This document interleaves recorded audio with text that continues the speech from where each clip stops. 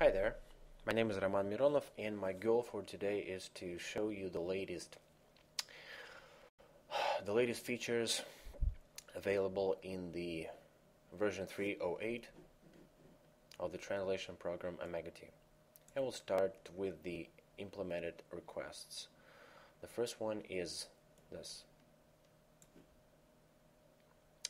To show you how this thing works, I created a small document. As you see, this is an XLIF file. And here I have, as you see, a note element and another note element. And they actually belong to a segment which is a repetition caution.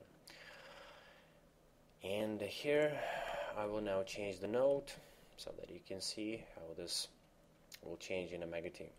This is my note for OmegaT video, and the second note for showing how notes work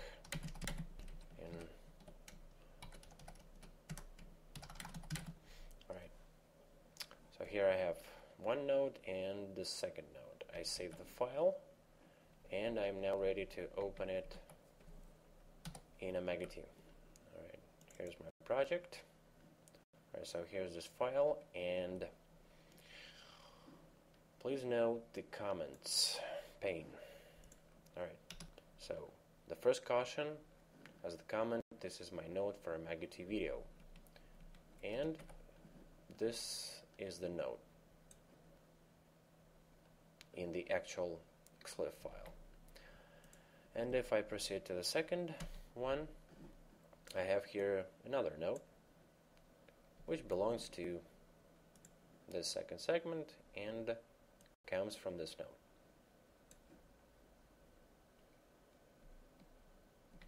So this is how this thing works. Obviously you use this feature when you know that your XLIF file has notes. For example, you edit them yourself or your client edit them. Alright, let's go on. This one is quite technical and it concerns console, so I don't think this will be useful for many of those who listen and watch this video, so we'll skip it for now. The next one is the new debugging information about team projects available in the logs. Now this is quite technical and I will only touch upon this very briefly. In my configuration folder I have this file, logger properties, and if I open it I have here this setting, OmegaT level finest. This setting makes it possible for OmegaT to save additional debugging information about team projects. Again, this is quite technical and normally you do not need to think about it, and in case you need additional information about this, please contact me. Alright, the next one. Graphical version of the script check same segments, and the new name is show same segments groovy. Okay, this is the script in my scripts folder. Here's how it looks when opened. And to show you how it works, I have a small file where I translated a few sentences using Microsoft Translator, and I forgot to translate this segment. I only wrote the source into the target. So this is how I'm using the script. I will go to Tools, Scripting,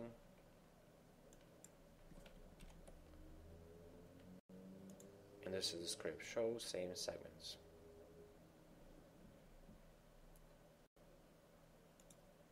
When I click Run, I get this window. And this is actually why says a graphical version. So now we have this window. In this window I can do the following. I have the source and target, and in those cases where the source and target match, I have a potential error. So in this case I see that most of the errors are false positives because they are simply tags that do not need any translation, but in this case obviously I have forgotten to translate the segment correctly. So I can click the number of the segment. It opens in OmegaT, and here I can correct the translation.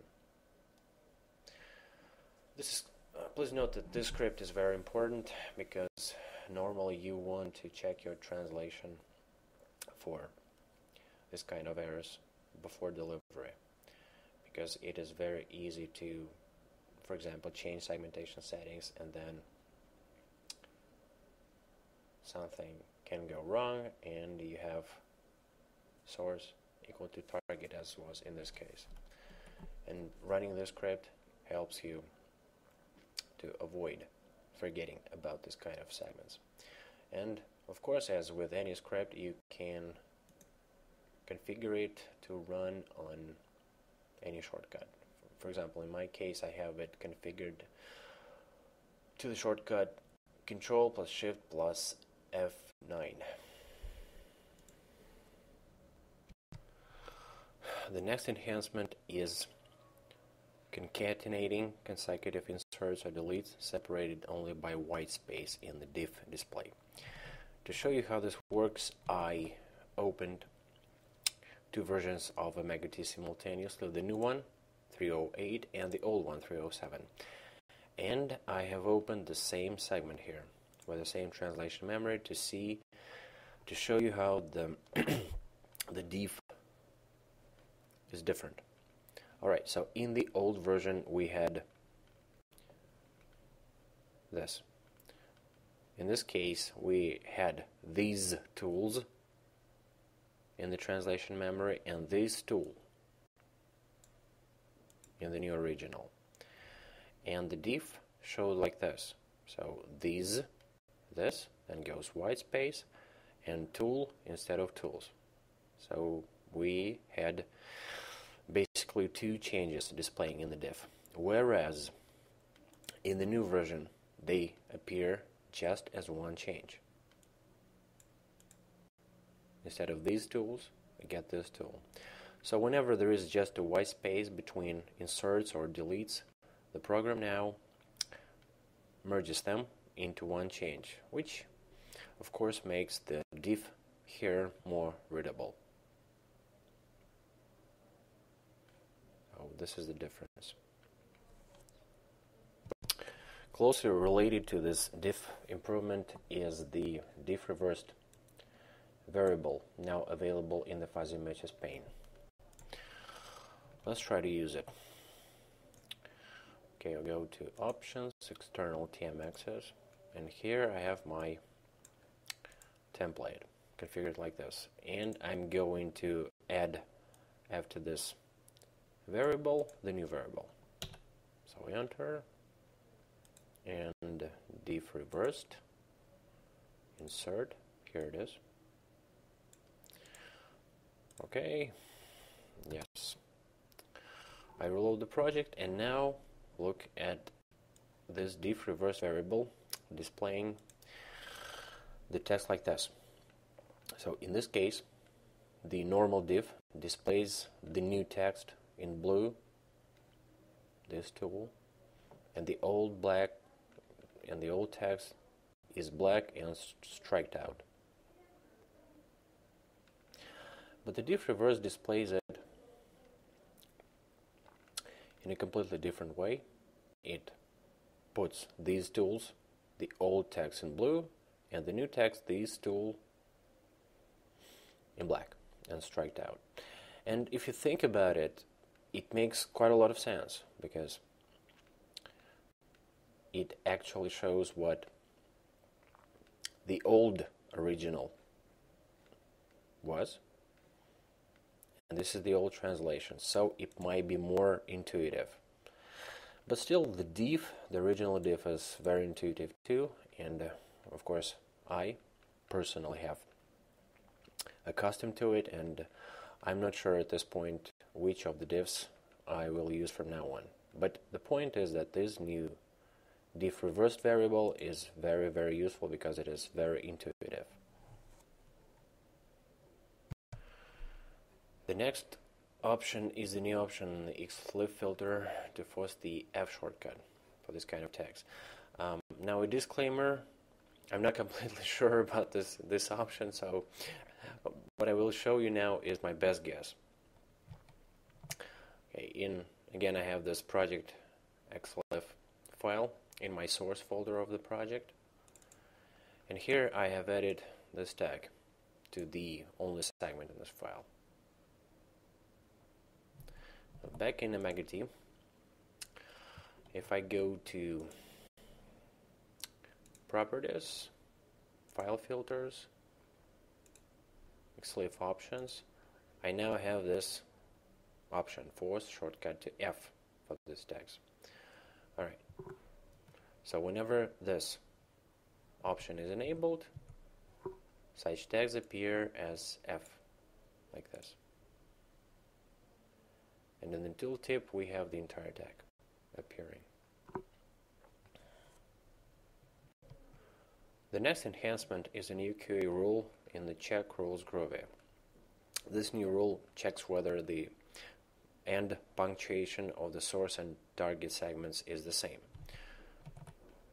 For instance, let's delete the period in this segment and replace the period with a colon in this segment, and run the script. Tools, and I have it configured here, so I can run it right from here. And there we go. I have different punctuation. Again, so instead of period, I have nothing here, and instead of period here, I have a colon in the translation. So as with any scripts, I can jump to the segment and correct it. So very useful QA rule. The next enhancement. Now, I'm not completely sure about this one, so this is again my best guess. In my project xlif file, I added the protected tags around caution, so this is now a segment containing only protected tags. This is how it appears in OmegaT.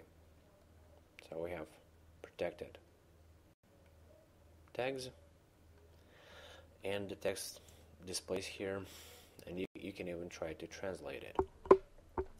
But the point is that I couldn't find any difference between this behavior and, for example, version 306.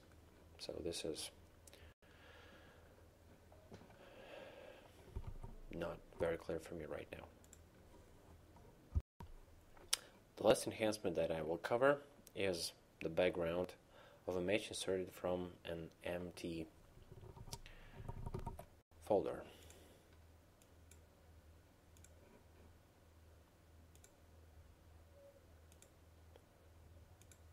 Okay, I have this file in my project's empty folder,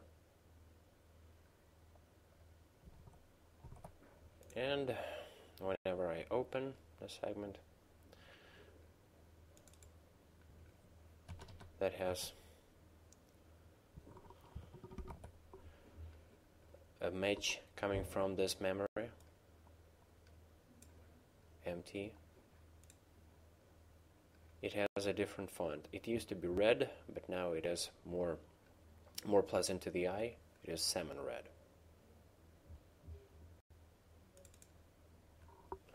Okay, when I insert it, I get salmon red background.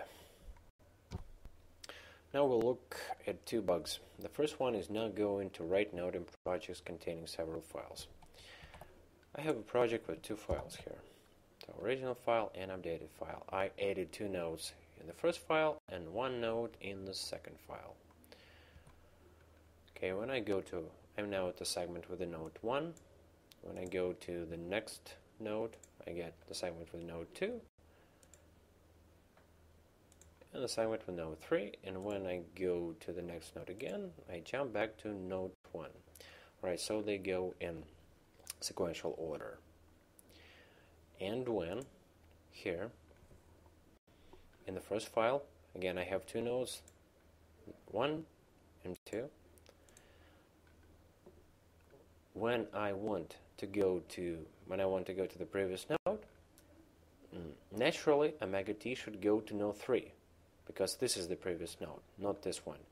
But previously, prior to the version 3.08, OmegaT went to this node, so to node 2 instead of node 3, so to the previous node in this file.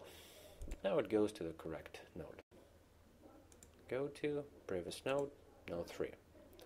And again, it used to be node 2 in the same file, but now it goes to the correct node, to the previous node, irregardless of the file. The next bug is hyperlinks in PowerPoint cannot be translated. Fixing this bug resulted in a new option. Alright, I will now open the source file. As you can see, I have here the name of the link and the actual address goes like this. So I have the name of the link and the actual link, but OmegaT displays only the name of the link, which makes it impossible for me to change the actual link. So right now with the new option, I can change the link as well. Properties, file filters, Microsoft OpenXML filter, options, and here's the new option, slide external links. Okay, reload the project. Boom, here we go. The name of the link and the actual link. So for example, this is going to be the translation, and this will be the updated link. I will now create translated documents, open the translated document, and here you can see that the name of the link has changed, as well as the actual link, as we did it in OmegaT. Alright, this is it for the review of the version 3.08. Again, please note that I only covered those features and bug fixes that I found most important, and you may want to check out the changes.txt file yourself and see what else might be of interest to you. So, until next time, bye-bye. Thank you.